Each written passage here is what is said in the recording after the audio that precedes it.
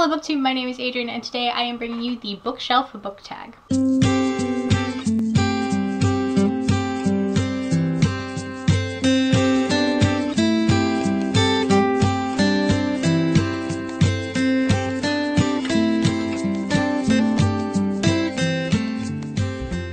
This tag was originally created by the channel A Wandering Mind, and I will link their original video down below for you if you are interested in checking it out. This tag has 12 questions, so let's go ahead and get into them so that we can roll on through this. So the first question is, how many bookshelves do you have? I do technically have 4 bookshelves. I have the 3 that are behind me here, and then there is one just off to the side here that actually houses all my kids' books. So for the purposes of this video, we will only be talking about these 3 because all of my books are contained on these 3 shelves, although I do technically have a bunch of classics over there, which I did not count.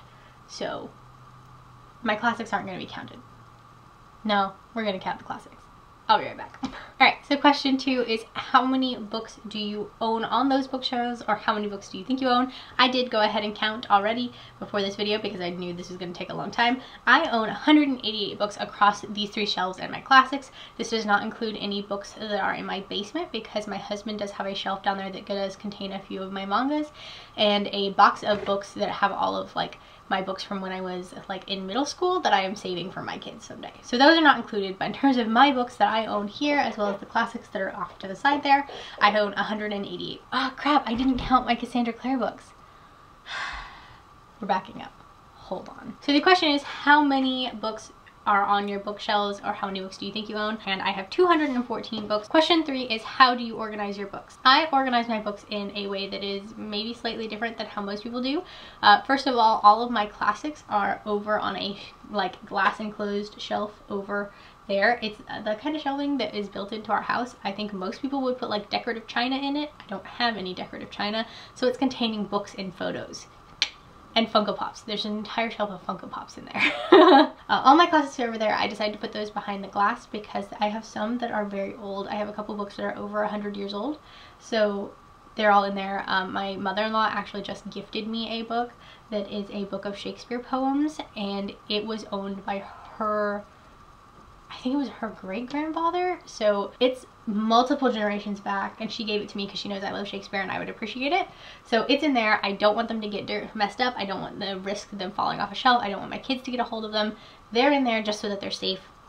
So I have all of those in there. Further organization, this shelf farthest over here are all books that do not take place in reality. They are fantasy books, they are superhero books, they are sci-fi books, they are anything that has a magical element to it are on these shelves, and then they are all then arranged by author's last name. This center shelf here, the top shelf has my favorite mangas as well as my favorite little mass market paperback books, and then just a collection of other trinkets and bookmarks and things.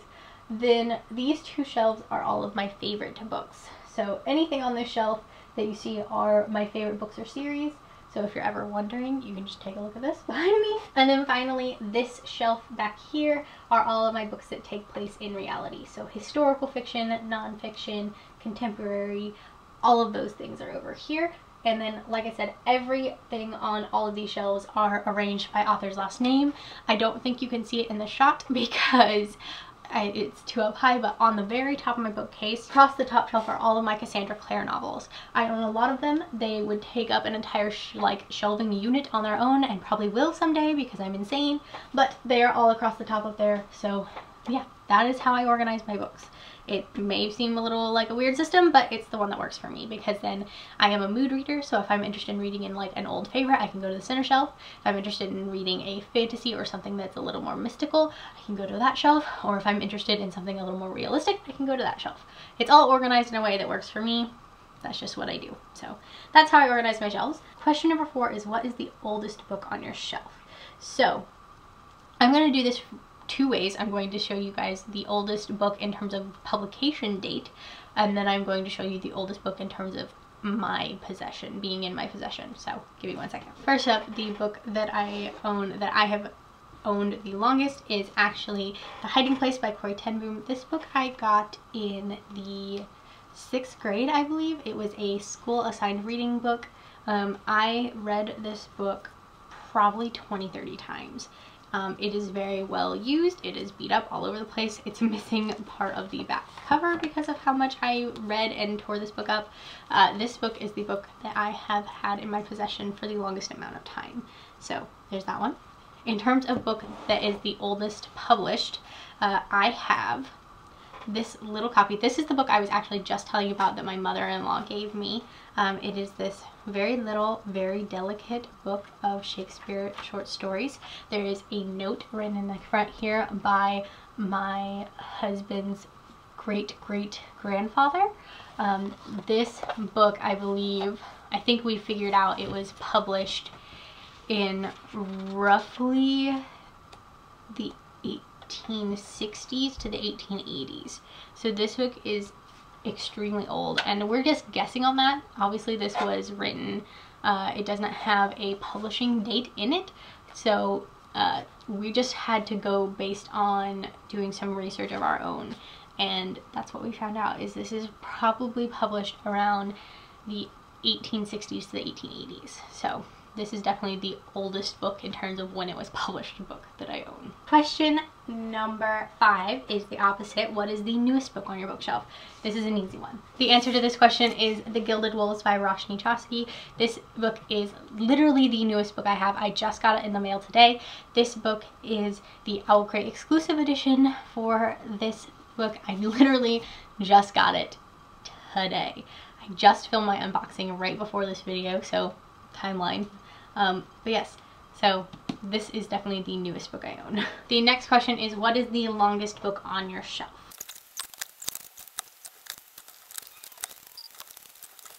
Okay, so that took a little more time than I thought it was going to, but the longest book that I own is Queen of Air and Darkness by Cassandra Clare.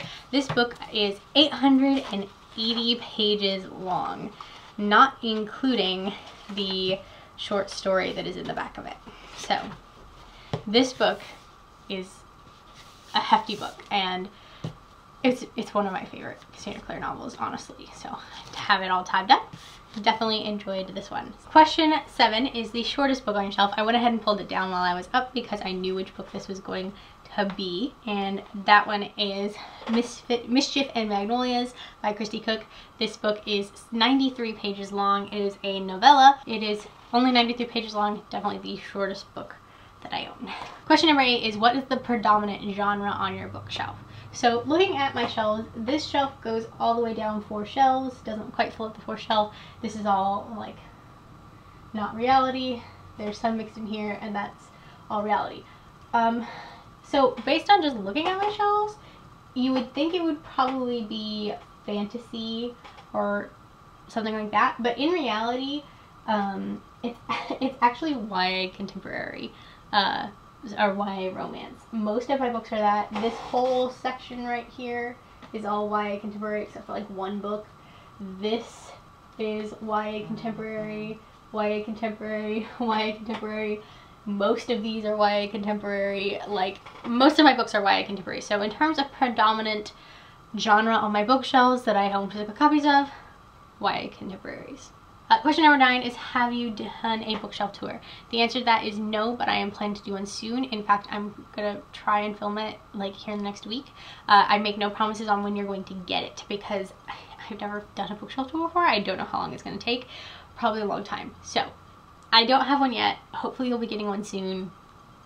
That's that. Next question is number 10. Go to a random number generator and talk about the book that corresponds with that number. So 1 second. 54. I already don't know what this is going to be. So let's begin the count. So the book that was 54th on my shelf was Ruby Red by Kirsten Gier. This book is the first book in the, I don't know what this is actually called, the Ruby Red trilogy. These books are time travel novels. I read these a long time ago. These covers are some of my favorites because they are absolutely beautiful. The new covers are not as good. Just saying. These original hardbacks are gorgeous. This book is about a girl who every generation in her family has one time traveler. She is not supposed to be it because it's based on the day you were born, and one day she time travels and finds out that turns out her parents lied about her birthday and she's actually the time traveler, and so she has to go through and try and like complete this mission that was fulfilled by a prophet that is like foretold in a prophecy that she is the last in the line of.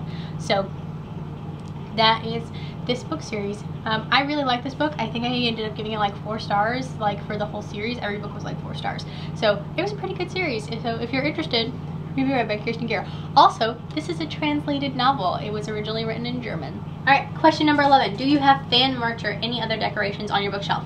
I do. I have a lot of stuff on my bookshelves. I will insert a clip over the top of me now. Alright, so we are switching to shaky cam mode. Sorry. But I wanted to go ahead and show you all the stuff that's on my bookcase. So first of all, we have this lovely art print up here that just has a bunch of words on it. You can pause if you want to read it. Up here I have this little stele that is actually a USB flash drive. It has nothing on it. It's just pretty. Scrolling down along here, up all the way up here, I have this angelic rune light and a candle that is the Wild Hunt.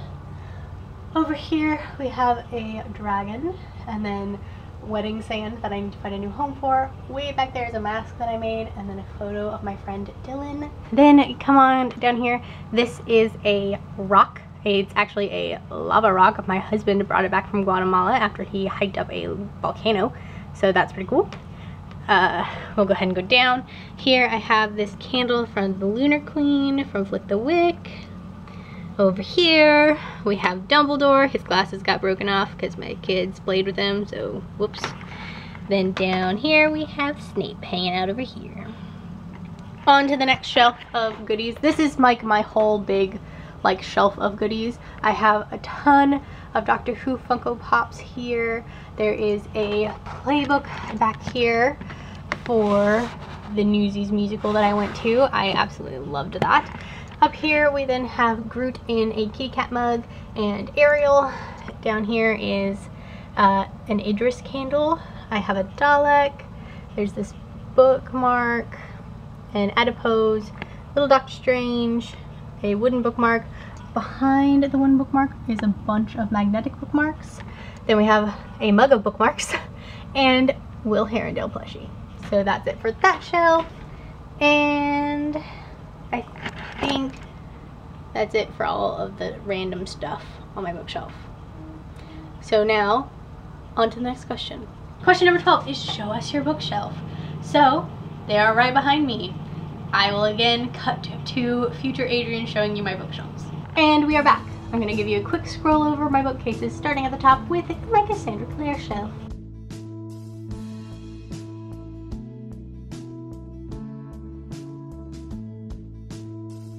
My books not based in reality shelves.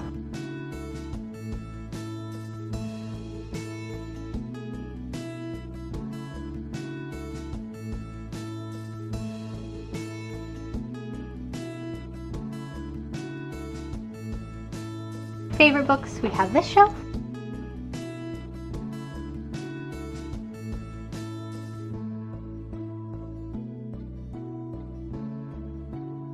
And books based in reality.